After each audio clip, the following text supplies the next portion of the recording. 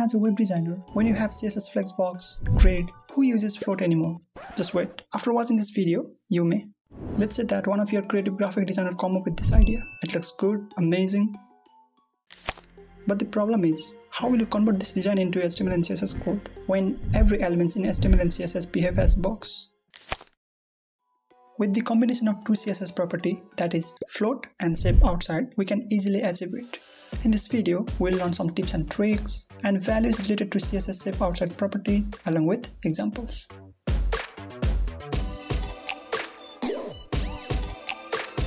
Without further ado, let's start.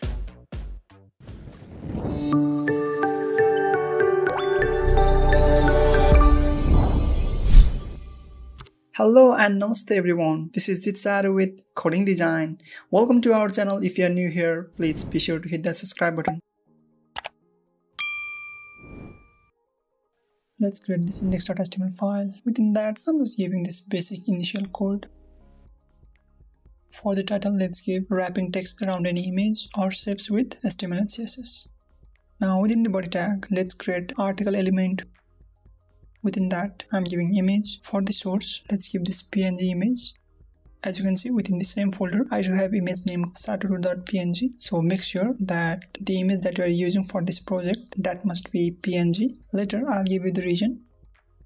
And also let's create div with class name description. And within that, let's give h1 heading. And also I'm giving paragraph with some dummy text.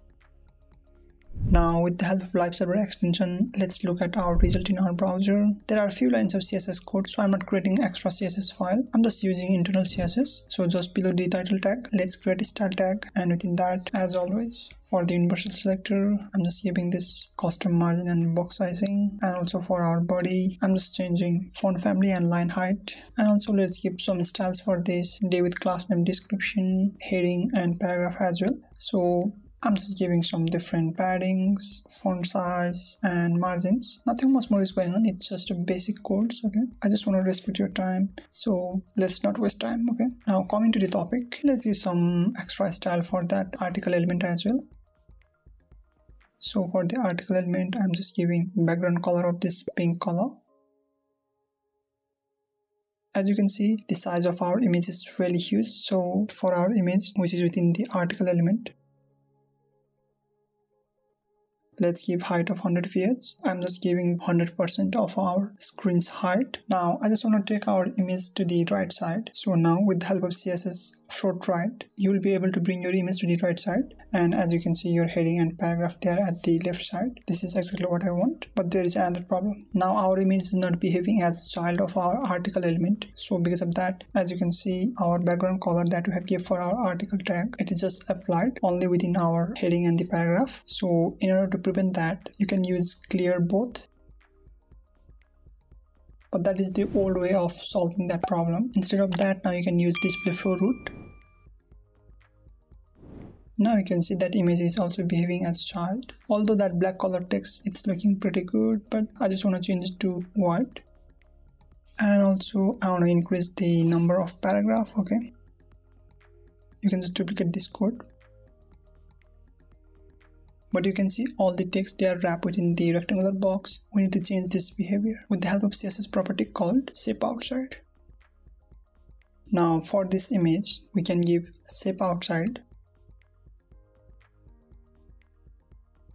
And for the value, let's give URL. Within that URL, you can pass the same image that you have given for your image source. And in your browser, now you can see the magic. So behind the scene, with the help of that shape outside, it will help text to occupy the alpha or the transparent space. So that is the reason why we use their PNG image. And also you can give the space between paragraph and the border around the image. For that, you can use shape margin. You can play with this value and you can take proper size that you want to provide. Right now, I just want to give 0.5 rem. But what if you want to wrap it with different shapes? So in that case, shape outside can take other values as well. Something like circle. I'm using Firefox as my browser because it provides the best visualization. As you can see, if you inspect the element and you can just click that controller, now you will be able to get that circular shape, and you can see there are 2 points. That center point of your circle that helps to give the position of your circle, and that right point, it helps to increase or decrease the size of radius. And based on the size of your circle, you can see left text, they are automatically adapting its space. You can just play with these controllers, and if you are satisfied with this adjustment, then you can just copy this code and paste it within your CSS file. Similarly, if you want more control over that circle, then you can use another value, that is ellipse.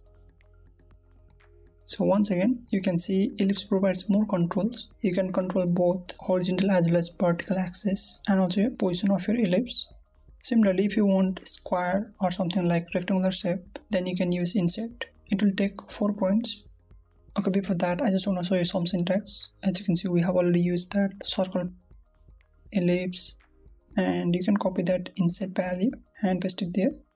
And now you can see there are 4 points with the help of which you can adjust your shape and size. But if you want more complex shape, then there is another value which is called polygon. So now let's copy this polygon value and paste it there. Within that polygon value, as you can see, you can give x and y coordinates value, and it can be pixels, or you can use other any CSS unit, something like %. I'm adding extra 3 more coordinates. You will be able to get 6 points, and you have more control over this shape. Similarly, there is another value, that is the path, but if you check at the browser's compatibility, it is no longer supported by browsers. As you can see, we have already talked about that URL value.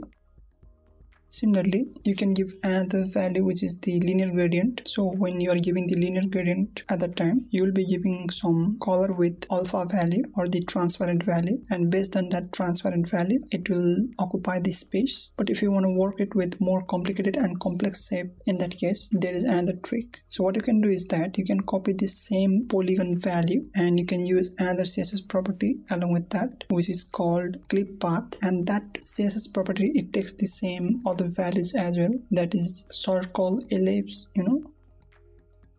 so you can give the same polygon value that I have given for our shape outside, and in your browser, did you see that you will be able to get different points, and you can adjust that points, and with the help of that you can create more complex shapes. And after creating the shapes, you can copy the whole that polygon code and paste it within your shape outside's polygon value. Okay, something like this. So this is the best example of what I'm talking about. Now you can see that mountain is just in front of our shape, and also text is wrapped along with that mountain. So behind the scene, you can see different points. They are provided for our shape with the help of that polygon value. Actually, this is the shape, but with the help of that clip path and shape outside, we are able to hide some portion of that shape. And also, because we have added the shape outside property, now we are able to wrap our text around that shape. So actually, that text is not wrapping around that mountain, it's wrapping around that shape. So actually, we are creating the illusion. Similarly, let's look other examples. As you can see, this one is also pretty cool. The main character that is placed at the center, and that text are wrapped around the character. And another one is, look at that. It's similar to what I have shown you. Okay, this one is also similar to that. Other examples. And last but not the least, okay, this example is also pretty cool. As you can see, different images are taken and different texts are wrapped around it. Before wrapping this video, I just want to show you some update on our project. As you can see, I have added some shadow around that image, and because of that, it looks more beautiful. So let me know in the comment box, how did I achieve that? So that's all for today. Thank you so much for watching this video. If you did learn something, smash that like button. If you have any kind of queries, let me know in the comment box. Share this video if you think someone needs it. And also, if you haven't already hit that subscribe button and also the notification bell icon. Remember, there is always more to learn, so keep learning.